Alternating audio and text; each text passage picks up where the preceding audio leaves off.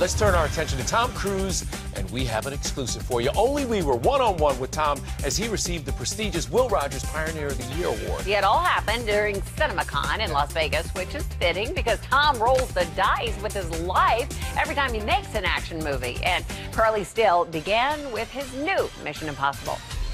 It's ironic that you do all these death-defying stunts.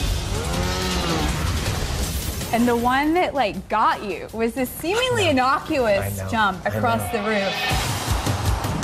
What was going through your mind when that happened? Let's talk about that day. First of all, I was pissed.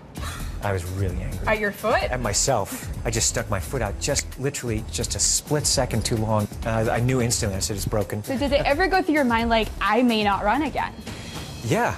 I mean, I was nervous about it. I definitely was. But I really tried to work hard. I worked 10 hours a day on rehab, 7 days a week. Helicopter. Yes. You're up there, you're alone, you're spiraling in a ravine.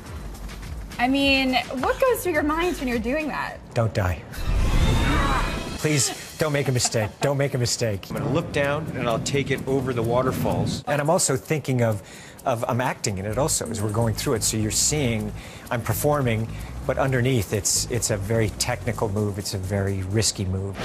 Mission Impossible Fallout hits theaters July the 27th. And there's a major milestone for a cruise classic.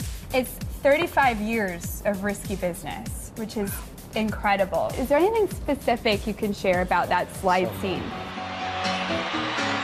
Oh, the slide scene? Yeah. Yeah, I remember it like it was really yesterday. We started playing with it, and I just, took my pants off and was slid across. And the earlier ones, I slid from one end to the next because the floor was so polished. So I did that a few times. I tried to stop in the middle.